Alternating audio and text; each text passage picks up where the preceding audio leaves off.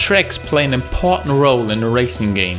Creating one yourself can be challenging. They need to be fun to play, feel distinct from each other, and offer a challenge to the player. But there are a lot of ways to make it easier. It was finally time for me to create my own courses, and in this video I'm sharing with you how they were made and the design thoughts behind them. Welcome to Believe in Gamedev. My name is Philip, and in this series we are making our own kart game in Unity. If you are new here or interested in game development in general, you should subscribe to the channel. In our previous devlogs we used Mario Kart assets from the web. This was fantastic as it made the start a lot easier, but it also creates a problem. As the Mario Kart franchise is owned by Nintendo, I won't be able to upload the game with the assets in place. So the next step for me was to find and make some assets I could use. Once again I went on the internet to find the fitting models, and luckily there are a lot of free models online. Just take a look at this 3D racing kit. It looks perfect. Except not really. The props are great, but when it comes to the tracks, they are only modular. This really narrows down a possibility space. There are only 90-degree turns, and the incline and decline for the road is fixed. That meant I needed to find another solution for the problem. A solution that would allow me to create whatever road I would like to have. That got me thinking. Remember the splines we talked about in the last episode? For a quick refresher, splines allow us to set points, and with some algebra it calculates a smooth line between them. These are super helpful now as well. If we take a closer look at the path, we'll notice that it consists of many vertices. As you know, 3D objects are made up of triangles. We now can use the vertices to create triangles for a 3D mesh. And just like this, we have a first road that we can change dynamically. To get some more control, we can change the width, the height and the offset of the road. With that setup, I created the first little track. It doesn't look like a lot, but if we put on the right material, we have a first rainbow road. Sweet, that makes our first track. For the next track, I wanted to add some 3D models into the scene. So we'll make use of the previously mentioned 3D kit. Now we could go for a very basic approach. Make a circle and build a stadium around it and then call it a day. But that wouldn't make the track any more exciting. That meant I needed to think about what makes a track actually fun to play.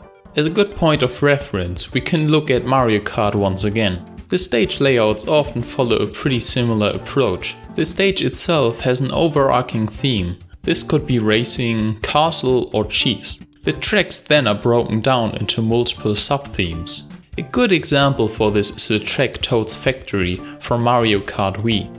As the name suggests, the main theme is that of a factory. Starting the race, we get greeted by multiple hydraulic presses. In a more open section, we then dodge moving crates, before entering a narrow line which leads us to the track's final in between dirt and bulldozers. Every part of the track feels different through aesthetics, sound and gameplay. For our racing track, I decided to take some parts from the Luigi Circuit that we had previously in place. I really liked the curve with the stadium and the tilted track, as well as the ramp in the sand. In addition, I had the idea for a long straight with some pits on the side. For the fourth section, I looked into the assets for what I could work with. It wasn't that much, but I thought about using these tents to create a small camp with a shortcut. As a first step, I laid out the track itself and then started with the straight and the pits by putting multiple building blocks together. Once I had these in place, I moved on to the tents and the shortcut. To get the right dimensions, I placed walls that later turned into fences. On top of that, I improved the whole track with floor tiles and finished up with some more details. Small things like trees, radio stations, billboards and more. I'm quite happy how it turned out. While building the track, I noticed that I spent a lot of time placing objects in parallel to the track. I thought this process can be easily optimized. Therefore, I coded in a new functionality for the spline system. It now allows us to place prefabs onto the track. As you can see here, this makes the creation a lot faster. Another thing I wanted to improve on was that the racing track was mostly flat. To counter this, I made use of Unity's polybrush feature, which easily enables you to change an existing 3D mesh. In combination with a low poly shader, it made up for a quite decent look. The Kenny art assets used for the first track have many more sets. One of them is castle themed. This one I used for the biggest track yet. By the way, if you have any suggestions for an interesting track, you can leave them in the comment section. Anyways, I applied what I learned from the previous course. I first laid out the track and adjusted it until it was fun to drive around it. This step is really important, because if it's not fun in this stage, it won't be fun in the final one either. With some ideas in my head, I made a rough castle, giving me points of reference. To fill out the map, I came up with 4 sections for the track. In the beginning you enter the castle over a bridge and make your way through tight corridors, as well as a big hall.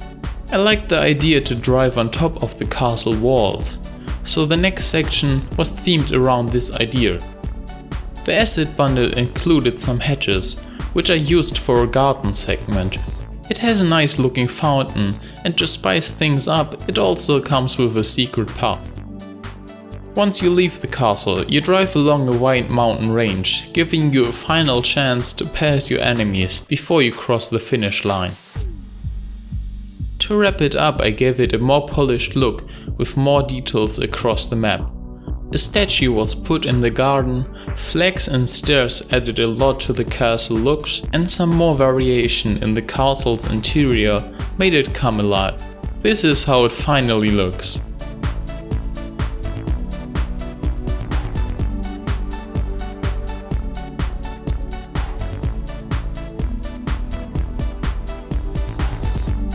Now that we have some tracks to drive upon, it's time to add multiplayer to the game. So join me next time when I implement this into the game. Don't forget to subscribe to the channel and ring the bell. See you in the next video and take care.